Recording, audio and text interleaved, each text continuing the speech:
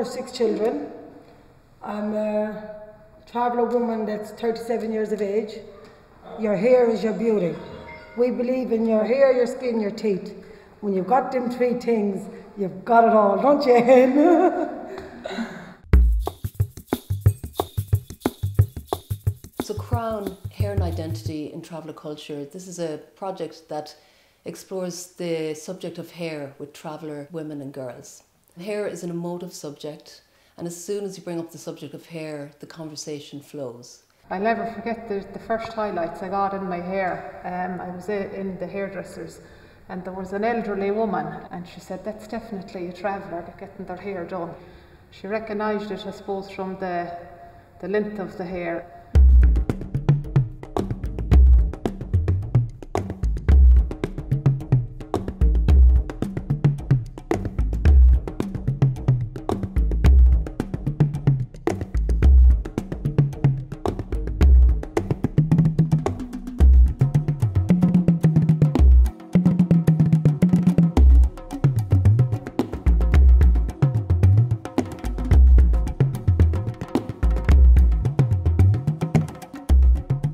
Say if we went shopping to another town, yes. Oh yeah, you'd know who's the traveller. You'd know by their hairstyle. Like it is their crown and glory. Like you know, they're very proud of their hair. If you're going out for a social night out, so for a night out in the pub, you'll have your hair down, and of course the lint.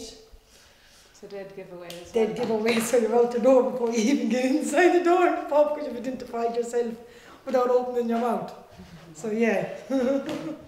The remit of the museum is to represent the history and heritage of all of Ireland and all of its peoples, and in particular I suppose we're conscious of those that have been not traditionally represented within the museum, and that includes the traveller community. While they've been represented, it hasn't been in the most visible way. So something like this wonderful exhibition, Crown, Beoir, is a celebration and a visibility within the museum of traveller culture. If you took notice of my hair and you didn't say God bless my hair, I'd be weary. So I don't want to do it now because of the pandemic we're in, but you'd spit out 3 times. So 1, 2, now there'd be only little dribbles, 3, and you'd be saying in your own mind, because you wouldn't want to be ignorant to the person, God bless my hair and save it, I mind it from Breida's evil eye, or Rose's evil eye, or Anne's evil eye, whoever would admire it. Because if they're admiring it, and especially if they're a traveller, they know the word God bless it is very, very, very vital. So when they know it's so vital, why not say it, unless they're putting an evil eye on it.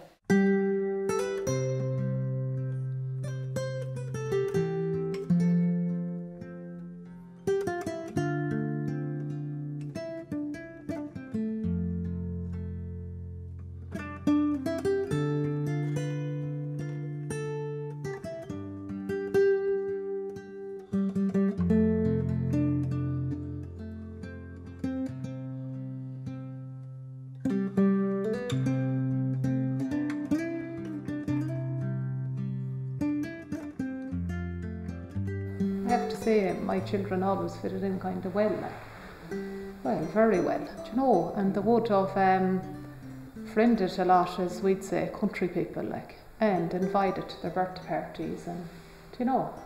For us, we mix with an awful lot of country people, because it's like, you know, it's nice to have an open culture. I want my children to have an insight to the country life too. But my children would still get racism and discrimination.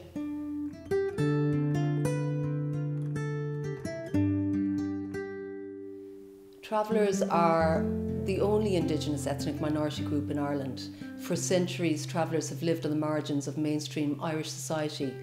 But the Irish traveller culture is so rich in so many ways.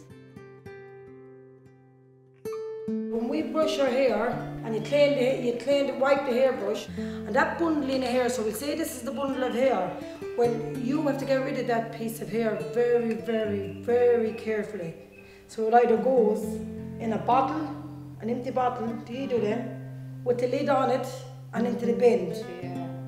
Or it goes in a fire to be burnt. Because if the crow gets it, the black crow, and they build a nest with it, there won't be left with baldy patches. that'll never grow back.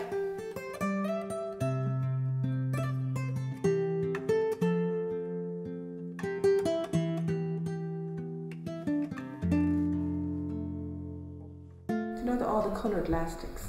Yeah, they were a big go. There might be like little things on like fruit or... Yeah. Do you remember them? Yeah, I do. Like bobbins. Yeah. Yeah. And the ribbons now like that, I'd remember them. I'd remember my mother, St. Patrick's Day, buying the green and the lemon for Easter. You know, and along with the Paddy's Day badge and the bit of green, and she'd try and get you a green jumper.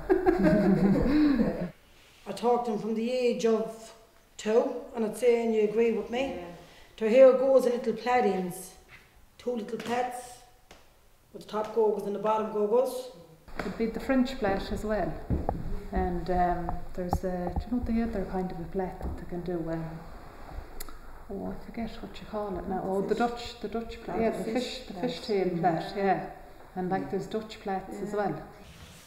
When you plait it so young and keep it looked after so young, you're encouraging the growth anyway, and the thickness. And the thickness, yeah. Well, it's up to my girls to say, that's my beauty. So to me, when I wash the girls' hair, bless the children, and I send them over to the park, it's not combed, because you let it dry naturally and then you comb it. Because when you're brushing away, it breaks all the hair and damages it.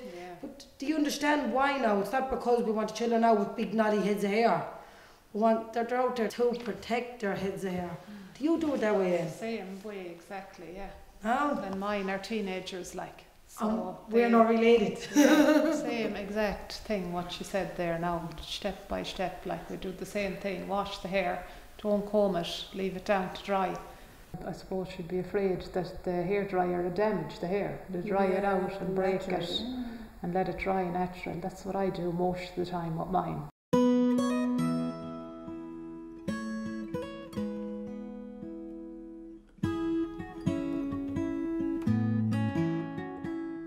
It would break Mum and Dad if I ever cut my hair. I don't know, a year ago, and it did break them. And it broke my father more.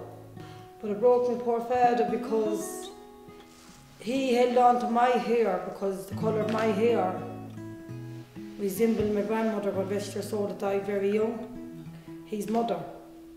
So when he'd look at me, he'd have a connection with, when you ask about spiritual, he'd have a connection with his own mother, God rest her soul.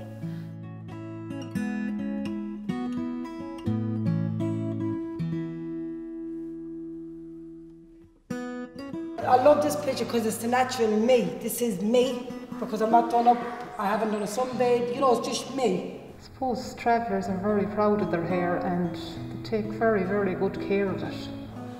Made me very confident. Made up my profile picture on my Facebook to show myself off. So it's lovely to see it here with Rose in the museum.